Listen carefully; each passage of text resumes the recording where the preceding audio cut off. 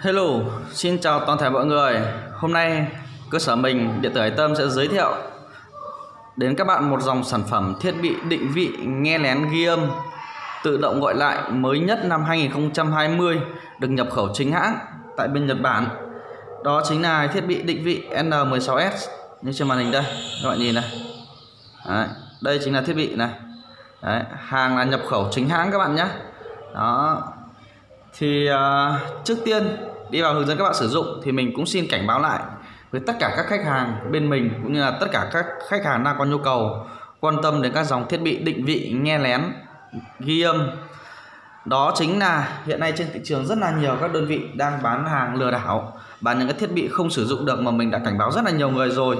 Nhưng mà với cái tình trạng mà lừa đảo rất là nhiều như hiện nay thì vẫn mỗi ngày vẫn rất là nhiều các khách hàng gọi điện hỏi đến bên mình là có thiết bị nào đọc được tin nhắn hay không, hoặc là các thiết bị nào theo dõi được điện thoại và số điện thoại hay không. Thì mình xin nhắc lại là không có thiết bị nào có thể đọc được tin nhắn Facebook, Zalo, Viber hoặc SMS. Tất cả đều là lừa đảo hết. Và đây chính là những cái thiết bị lừa đảo mà mình đã làm rất là nhiều video cảnh báo các bạn rồi. Nhưng mà mỗi ngày vẫn có rất là nhiều người khách hàng gọi điện đến bên mình hỏi cách sử dụng. Thì mình nghĩ rằng là vẫn rất là nhiều các khách hàng đã bị lừa. Nên các bạn lưu ý khi mua hàng thì tránh các thiết bị nào có chữ đọc tin nhắn và theo dõi được số điện thoại cũng như sim ghép hay là phần mềm, đều là lừa đảo hết. Và mua hàng các bạn hãy tìm hiểu thật kỹ hàng trước khi mua. Khi nhận hàng thì các bạn kiểm tra hàng thật kỹ xem có đầy đủ chức năng như mình xem quảng cáo hay không, rồi hãng thanh toán tiền cho nhân viên giao hàng. Đó, nên các bạn lưu ý nhá, rất là nhiều các bạn đang tìm kiếm thiết bị đọc tin nhắn và theo dõi số điện thoại thì chắc chắn là các bạn mua các bạn sẽ bị lừa. Đấy, mình xin cảnh báo lại đầu video là như vậy. Đấy, các bạn nào có nhu cầu quan tâm hoặc là tư vấn thì liên hệ trực tiếp đến số điện thoại 094 226 2345. Tất cả các thiết bị này đều là lừa đảo hết các bạn nhé. Đó. Thì đây mình sẽ ở cái clip này mình sẽ giới thiệu đến các bạn dòng sản phẩm đang bán cực kỳ chạy bên mình, đó chính là cái N16s. Thì cái tính năng của nó là như nào và cách sử dụng nó là như nào đây. Đó. Rất là nhiều các bạn hỏi mình là cái tính năng sử dụng của nó, rồi bảo bên mình là giới thiệu đọc tin nhắn, nhưng mà tất cả các video bên mình không video nào mình bảo cái thiết bị này đọc được tin nhắn cả. Công dụng của thiết bị này, cách dùng và công dụng của thiết bị này, các bạn bên trong thiết bị này lắp một cái chiếc sim để khởi động và điều hành cái bộ máy này, sau đó nó kết nối với điện thoại của chính các bạn đang sử dụng ạ. Khi đã kết nối được với điện thoại rồi thì các bạn nguyên lý hoạt động của nó là các bạn phải đặt được vào xe máy, ô tô hoặc là đồ dùng, túi xách hay đồ dùng cá nhân của cái đối tượng mình cần theo dõi để họ mang theo. Khi họ mang theo thì cái thiết bị này nó sẽ định vị được là cái nơi họ mang theo là đang ở đâu, là mình sẽ định vị được. Và nó có thể nghe được âm thanh xung quanh nơi mình đặt cái thiết bị này. Ví dụ các bạn đặt trên ô tô thì ai trong ô tô nói gì là các bạn ở đâu các bạn cũng nghe được hết, không giới hạn khoảng cách, cũng như là định vị không giới hạn khoảng cách. Đó, các bạn lưu ý nhá, không đọc được tin nhắn đâu, mà nó định vị nghe lén âm thanh xung quanh nơi mình đặt thiết bị này. Và nó còn có tính năng là tự động gọi lại khi có tiếng động. Khi trong xe có người nói chuyện thì nó sẽ tự động gọi lại cho các bạn. Nên là cái thiết bị này ngoài đặt trên xe hay là đồ dùng túi xách, các bạn có thể đặt trong phòng để xem trong phòng mình vợ chồng cặp bồ cặp bịch hay không, thì có thể sử dụng cái thiết bị này. Nó rất là nhỏ thôi, bằng gần 2 đầu ngón tay thôi, rất là mỏng. Đó. Thì ở clip này mình sẽ hướng dẫn các bạn sử dụng một cách chi tiết cái dòng sản phẩm N16s này. Đây là hàng nhập khẩu chính hãng nha các bạn nhé, nguyên hộp nguyên kiện. Đó, đây một hộp sản phẩm nó gồm một máy này vừa mình bỏ ra đâu này. Đấy. Trong sản phẩm nó sẽ có một dây cáp sạc và một tờ giấy hướng dẫn sử dụng cho các bạn sử dụng này. Đấy. Cái này thì khi các bạn nhận hàng thì sẽ nhận đầy đủ như này. Và khi các bạn mua hàng thì bên mình sẽ tặng các bạn một sim, một hộp, một tờ giấy hướng dẫn sử dụng và một cái dây sạc như này. Đó. Hàng này là hàng nhập khẩu chính hãng các bạn nhá, made in Japan nhá. Và hàng này là mình nhờ bên đối tác họ gia công cho rất là chắc chắn, các cái bo viền này rất là chắc chắn, giúp các bạn có thể chống nước luôn. Thiết bị này chống nước luôn nhá, tí nữa mình sẽ lắp sim vào và mình thử cho các bạn xem cái chất lượng chống nước của nó như nào luôn. Đây, thiết bị này có thể chống nước luôn. Đó.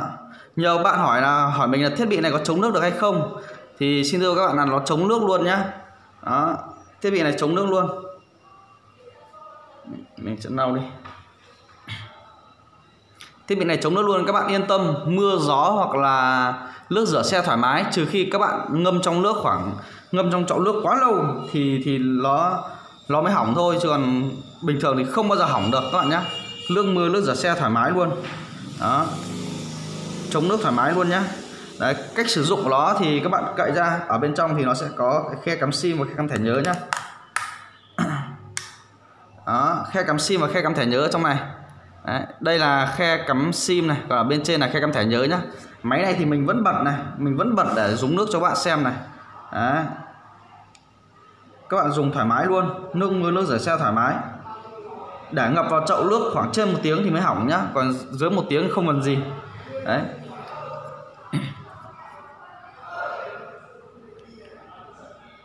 Để kích hoạt được cái máy này thì các bạn cần chuẩn bị cho mình 1 sim.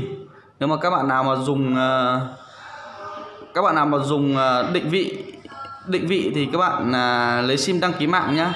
Còn các bạn nào mà nghe lén với ghi âm thì các bạn không cần đăng ký mạng cho sim, chỉ cần một cái sim các bạn nạp tiền vào là được. Và sim của nhà mạng nào cũng dùng được.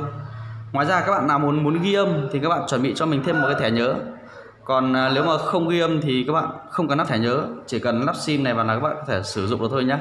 Đấy, thì bây giờ mình sẽ thao tác cho vào để các bạn xem cái chất lượng và cái quảng cáo có như đúng quảng cáo hay không này. Đấy, bây giờ các bạn khi cái lắp ra ở bên sườn này nhá. Đây các bạn nhìn này, đây chính là ở bên sườn này sẽ có một khe. Thì các bạn lấy cái móng tay hoặc là cái đầu bút này, các bạn gậy nó ra, gậy thoải mái nhá, không hỏng được nhá. Đó, gậy nó ra. Tiếp theo là đây sẽ là cái khe cắm sim, khe cắm thẻ nhớ, và đây sẽ là cái chân sạc của nó này. Chân sạc này là chống nước rồi nên các bạn yên tâm sử dụng. Các bạn gạt ngược lại cho sim đây nhá. Mới đầu tiên là sẽ như này. Các bạn sẽ kéo cái này ngược lại. Đó, đây là hướng dẫn chi tiết luôn. Đấy, sau các bạn mở đậy, đặt sim vào. Đặt sim này thì nó sẽ có theo chiều của khuôn này nhá các bạn nhé. Đây, khuôn sim các bạn đặt như này cho mình, sau đó các bạn đậy nắp này vào, ấn chặt đẩy nó vào thì nó sẽ bám sim đây này. Đấy, các bạn nào muốn ghi âm thì nắp thêm thẻ nhớ vào cho mình. Đấy, cắm thẻ nhớ đặt lên đây, đẩy vào nó là xong. Đó. Rồi tiếp theo đây chính là cái nút khởi động nguồn, và đây là tem quét mã vạch. Thì khi các bạn sử dụng nó đây các bạn dí khởi động nguồn lên cho mình này. Các bạn dí khởi động nguồn lên nhá. Dí liền thì nó sẽ sáng đấy. Dí liền khoảng 3 giây. Tắt các bạn cũng dí liền, tắt thì các bạn dí khoảng 10 giây nhá. Rồi, đã xong. Khi nó sáng này rồi thì tí nữa mình sẽ quét mã vạch, xong mình sẽ đóng nắp vào thì nó sẽ không có bất kể một cái đèn nào xuất hiện ở đây cả, được chưa? Đấy. Đây, các bạn lắp đặt xong thì nó sẽ như này. Bây giờ phần điện thoại mình sẽ cài đặt ở trên điện thoại. Điện thoại để sử dụng được nó nhá, các bạn tải cho mình cái ứng dụng là GPS 365 như trên màn hình này. Đây, GPS 365 các bạn nhé. Đó, các bạn nào mà dùng iPhone thì các bạn vào App Store để tải nhá. Các bạn vào App Store ghi GPS 365 ra. GPS 365. Đây, nó chính là cái biểu tượng như này nhá. Các bạn cũng có thể tải 365 GPS. Nếu các bạn dùng GPS 365 thì nó sẽ rõ hơn. Thì khi đã tải về rồi thì máy các bạn cũng đã bật lên rồi này. Thì các bạn chỉ cần ấn vào GPS 365. GPS 365 đây. Đó, thì nó sẽ ra giao diện như trên màn hình như này. Các bạn nào mà dùng iPhone, Samsung đều tải GPS 365 nhé. Thì nó có 2 cách đăng nhập. Các bạn nhìn nó sẽ có 2 cách đăng nhập nhé. Cách đăng nhập thứ nhất là các bạn ấn vào cái quét mã này, đây, cái quét mã này, các bạn cho quét mã đây là xong. Cách thứ hai là các bạn nhập bằng tay. Nhập bằng tay thì các bạn ở đây sẽ có 2 dòng đăng nhập. Thì cái dòng đăng nhập ở bên trên thì các bạn ghi nguyên cái dãy số. Đây, nguyên cái dãy số trên này vào nhé. Nguyên cái dãy số trên vào dòng trên. Còn dòng password các bạn nhập cho mình là 123456. Dòng bên dưới là password các bạn nhập cho mình 123456 nhé. Thì đây mình sẽ quét mã cho nhanh này.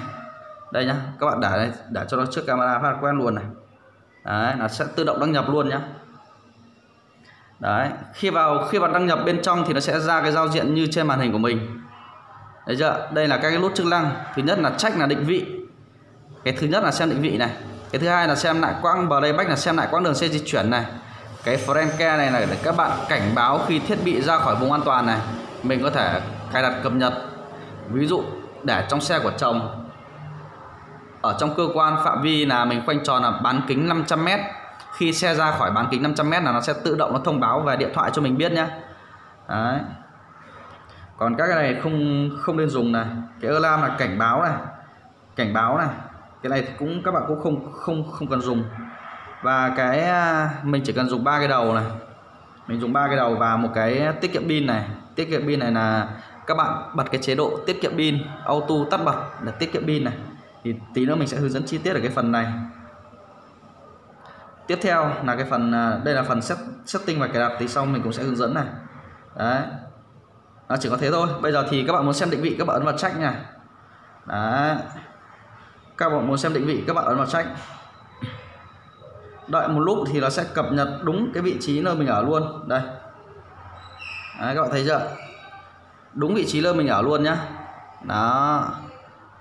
Đúng vị trí nơi mình ở luôn. Đây là mình đang ở quê nên nó chỉ hiện thôn hoặc là các địa điểm ở nơi mình ở thôi, chứ nó không hiện rõ số nhà, tại vì ở đây nó không có số nhà. Nhưng các bạn nhìn nó hiện thôn xóm đầy đủ hết này. Đó. Nhưng các bạn nào mà ở trên phố ấy, thì nó hiện luôn số nhà nhé. Đấy, các bạn ấn vào đây thì nó sẽ ra, ấn vào cái mặt người này thì nó sẽ ra phần trăm pin này, phần trăm pin rồi ngày giờ này, địa chỉ này. Đấy, nó sẽ hiện ra rõ hết. Địa chỉ ở đây thì là quê thì nó không ghi được, còn nếu mà khi các bạn trên phố cái dòng address này nó sẽ hiển thị số nhà và tên đường, tên phố. Các bạn nào muốn xem qua vệ tinh nhá, các bạn muốn xem qua vệ tinh thì các bạn ấn vào quả cầu cho mình này. Đó, thì các bạn nhìn này, đấy. Thì các bạn sẽ xem được qua vệ tinh từng nóc nhà một luôn. Đó, được chưa? Rất là rõ. Xem qua vệ tinh được luôn. Đấy. Rồi, đây là phần định vị nhá, định vị các bạn ấn vào đó để xem nhá. Còn tiếp theo là cái phần mà xem lại quãng đường xe di chuyển này. Xem lại quãng đường xe di chuyển thì các bạn ấn vào cái playback. Khi mình đã kết nối được với cái cục này rồi thì mình điều khiển hết qua điện thoại, nên cái cục này các bạn cũng không cần cầm nữa. Tại vì khi sử dụng là cái cục này các bạn sẽ đặt vào xe của họ rồi. Đấy. Đặt vào xe của đồ dùng cá nhân hoặc là cái vị trí nơi mình muốn đặt rồi thì mình sẽ không cần sử dụng nữa, và mình điều khiển hết qua cái điện thoại của mình. Và xem lại quãng đường xe di chuyển thì các bạn ấn vào cái chữ playback này. Đấy. Nó sẽ có các ngày ở đây, tôi đây ngày hôm nay này. Đấy. Sau các bạn muốn xem, các bạn chọn ở các xem từ ngày bao nhiêu đến ngày bao nhiêu, xe di chuyển được như nào thì các bạn chọn xong, các bạn chọn ấn confirm. Đấy, nhưng mà đây là cái thiết bị này mình mới lắp, xe nó chưa di chuyển nên ở trong phần này nó chưa có dữ liệu. Đấy. Đây là phần cảnh báo khi thiết bị ra khỏi vùng an toàn, các bạn có thể cài đặt ở 3 địa điểm khác nhau nhá. Thứ nhất ở nhà này, ở nhà, ở trường này, hoặc là ở công ty này. Đấy, đây là bán kính các bạn có thể di chuyển từ 100m đến 3000m. Đấy, còn là thay đổi ở đây. Đấy, các bạn nhìn này.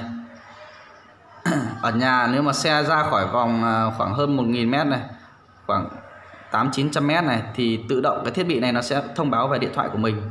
Còn là các bạn cài đặt ở trường thì ấn vào phần ở trường, sau đó kéo cái này lên kéo xuống, tối đa là 3000m và tối thiểu là 100m. Sau các bạn xếp lưu nó lại. Đấy, confirm. Đấy, thì đây là mình đã thiết lập được cái thiết bị, khi thiết bị ra khỏi vùng an toàn thì mình đã thiết lập được. Rồi tiếp theo đến cái phần để các bạn tiết kiệm pin.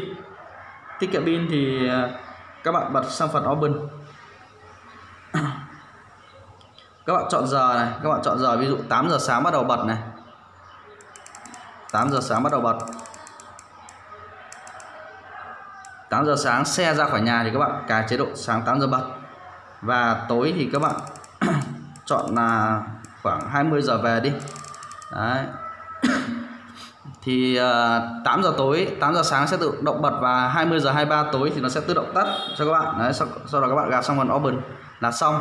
Đây là mình thiết lập để tiết kiệm pin các bạn nhé. Thiết lập để các bạn tiết kiệm pin. Đó. Rồi, đấy chính là các cái phần cài đặt. Còn ở cái phần setting này thì nó sẽ có hai cái phần mình chú ý. Đó chính là upload setting. Các bạn ở đây số 10 thì các bạn xóa, các bạn ghi thành số 1 cho mình thì nó sẽ 1 phút nó cập nhật vị trí một lần cho các bạn dễ nhất. Đó, ok.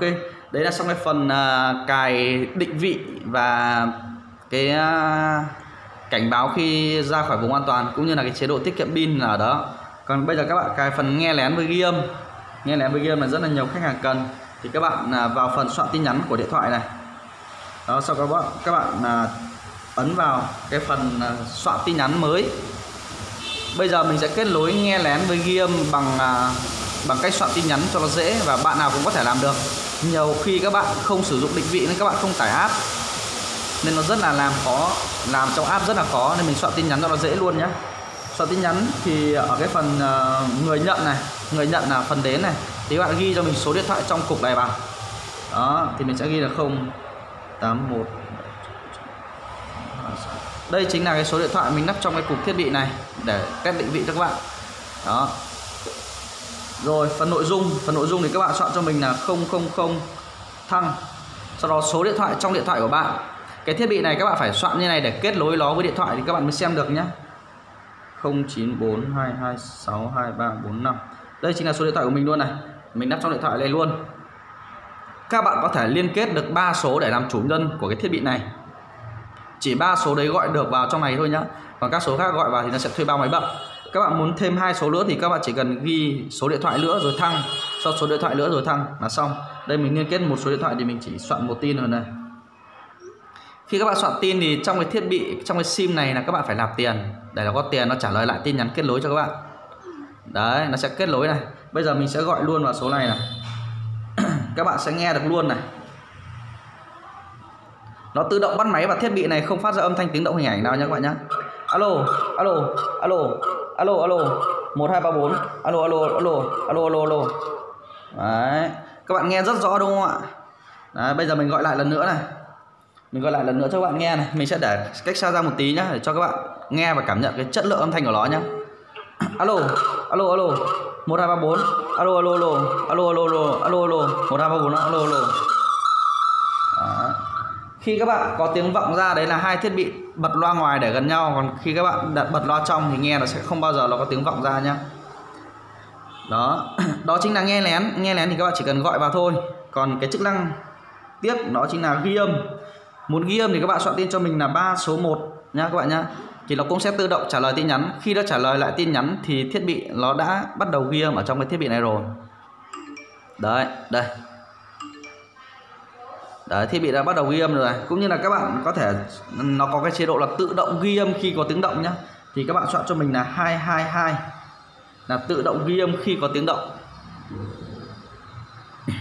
Đấy, 222 là tự động ghi âm khi có tiếng động nhá. Đấy, bắt đầu này. Hoặc là các bạn sử dụng cho mình cái chế độ tự động gọi lại khi có tiếng động này. Rất là nhiều các bạn dùng chức năng này này. Thì các bạn soạn cho mình là 333 là tự động gọi lại khi có tiếng động nhá. Tự động gọi lại khi có tiếng động là 333. Đấy, đây các bạn cứ nói chuyện bình thường như này thì nó sẽ tự động nó gọi lại về điện thoại để các bạn nghe. Mình sẽ để điện thoại đây và mình sẽ cầm cục này mình nói chuyện như bình thường nhá. Đấy, tí nữa cái cục này, trong cục này nó sẽ phải có tiền, và khi tự động gọi lại khi có tiếng động thì cái sim trong này, cái sim trong cục định vị này nó sẽ mất tiền nhá. Còn cái điện thoại của mình nó sẽ không mất. Còn các bạn lấy điện thoại gọi vào đây thì sim trong điện thoại của mình sẽ mất tiền. Đấy, đây, nó sẽ gọi lại đây. Mình sẽ nghe này. Alo, alo, alo, alo, alo, 1234, alo, alo, alo, alo, alo, 1234, alo, alo. Đó. Nó vẫn sẽ gọi lại liên tục nhá. Nếu mà các bạn không hủy đi mà xung quanh cục này vẫn có âm thanh thì nó vẫn sẽ gọi lại liên tục cho các bạn. Đấy, đây nó vẫn sẽ gọi lại nhá. Mình cứ nói chuyện bình thường nó vẫn sẽ gọi lại. Đấy, được chưa? Các bạn muốn hủy nó đi thì các bạn chỉ cần soạn 555 cho mình, soạn hủy đi là ok, là xong. Đó, được chưa? Muốn hủy nó thì soạn 555 là xong. Nó cũng sẽ trả lời lại một tin nhắn. Đấy, thì đấy là toàn bộ các chức năng của cái thiết bị định vị nghe lén N16s hàng Nhật Bản này, và cách sử dụng chi tiết từng phần chức năng một mình đã nói rõ cho các bạn ở trong cái video clip này. Thì khi các bạn đang có nhu cầu tìm kiếm, quan tâm, khi các bạn mình nghe máy của khách cái nhá. Alo. Dạ. Alo.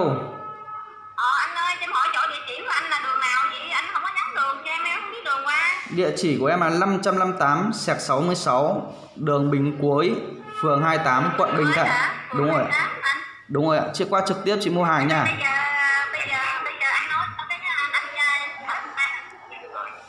Ok, đây để em nhắn tin cho rõ địa chỉ nha. Anh qua 558/66 đường Bình Quới. Đây để em nhắn tin địa chỉ cho nha. Đấy, khách gọi thì rất là nhiều rồi. Thì các bạn nào mà đang có nhu cầu tìm kiếm và mua cái thiết bị N16s hàng nhập khẩu này thì các bạn hãy liên hệ trực tiếp cho mình qua số điện thoại 094 226 2345. Bên cơ sở mình có hai cơ sở. Cơ sở thứ nhất ở Hà Nội, cơ sở thứ hai ở Sài Gòn. Các bạn có thể qua trực tiếp một trong hai cơ sở để mua và thử hàng này, test hàng trực tiếp.